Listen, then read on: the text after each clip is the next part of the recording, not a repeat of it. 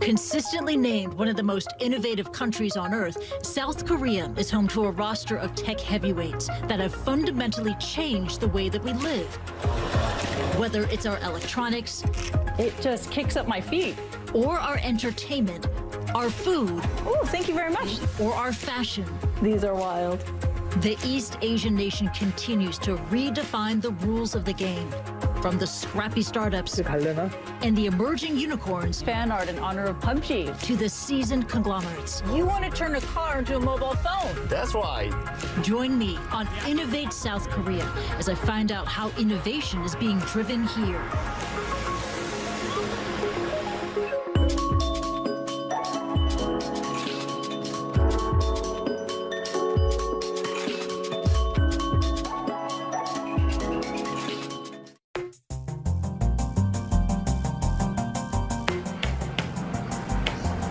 South Korea is one of the most digitally connected populations on the planet, and one brand more than any other has come to symbolize that: Samsung.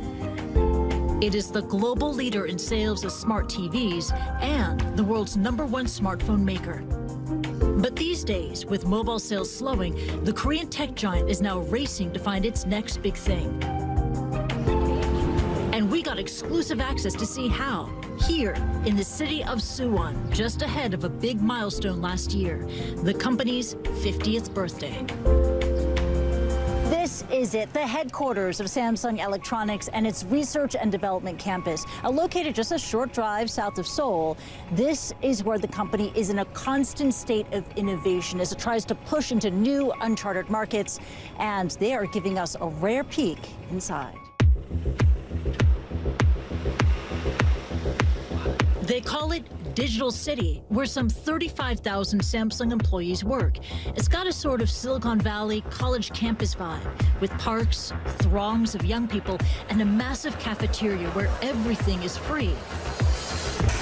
It also feels a bit like Fort Knox. Security scans everyone on the way in and out.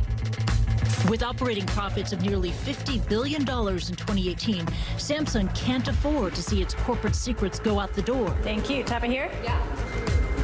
All right.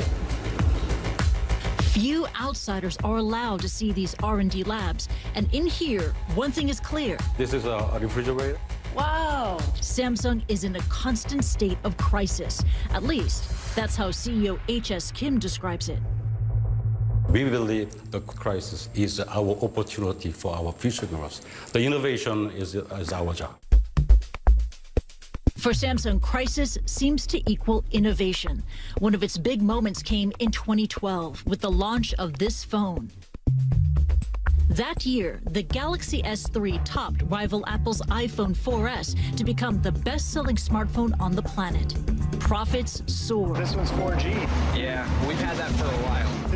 Emboldened, Samsung released this ad asking viewers, why wait for another phone when the next big thing is already here? One thing that Samsung is very good at is they're very, very aggressive in the way they approach the technology space. Sometimes a bit overly aggressive, but in the grand scheme of things, it's good because it keeps them on that leading edge of technology. The company's big bet now is a 5G world of interconnected living. 5G is really about what I say is putting fiber in your pocket.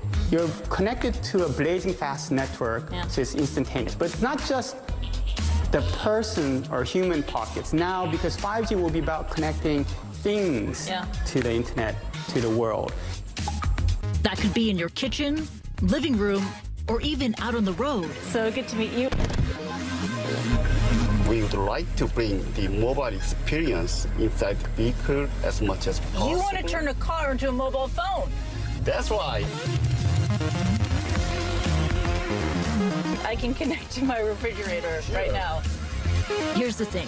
Samsung sees a near future where cars drive themselves, and passengers, well, they'll need entertaining. Don't you think there's just too much information? You know, too much data, too much control at my fingertips here? This vehicle shows you what Samsung can do. A A few years ago, Samsung wasn't even a player in automotive infotainment, but by 2016, it spent $8 billion to acquire US-based Harman. And just 2 years later, Samsung became the world's #1 distributor in the industry, with about $5 billion in revenue, say analysts.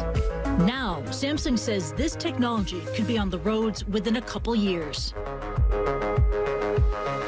Thank you, Kristie.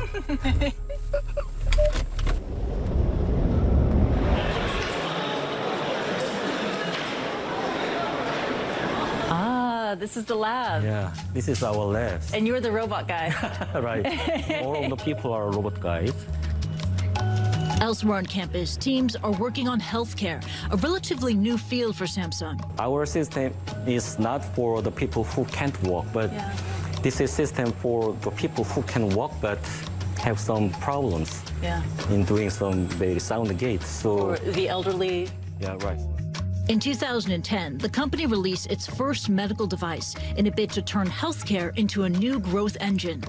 Let's put it on. Yeah. Can I try it? Okay. Those are sensors located on my hips that measure the angles created by the distance each of my legs moves in a typical walk. Then motors lift my legs based on that personalized gait, giving my muscles a big boost. Oh, goodness. It just kicks up my feet. Yeah, right. Wow, that's interesting. Yeah. I'm feeling a lift at my feet, even though this is only here. Right. The team believes this could one day help elderly and disabled users with physical therapy.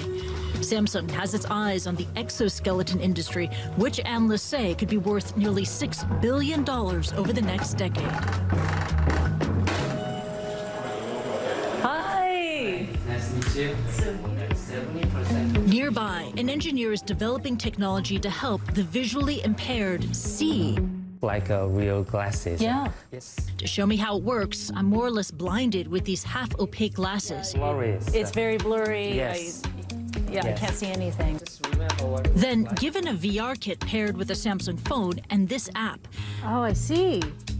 Oh my goodness. As soon as I put this headset on, I can see the outlines of figures. Something that was once just a milky blob has turned into something with definition. I can go from not seeing to seeing. No, this is incredible. hopefully we can, help the visually impaired people feel the same joy of ordinary life that most of us usually take for granted with this. the software's algorithms help detect even the faintest outlines and also inverts colors and enhances contrast so you can see. This is all taking place in the C Lab, which Samsung opened around 6 years ago to encourage bottom-up innovation. For executives like Kim, the lab shows that Samsung is trying to reinvent itself. Yeah, that's really good. They are creating startup culture inside Samsung. So we want to make our culture different. Samsung is racing to innovate, but not to market. In the wake of some failed product launches, including the first rollout of its Galaxy Fold in 2019, Samsung recognizes the need to balance speed with execution. As this 50-year-old tech giant looks to find its next big thing.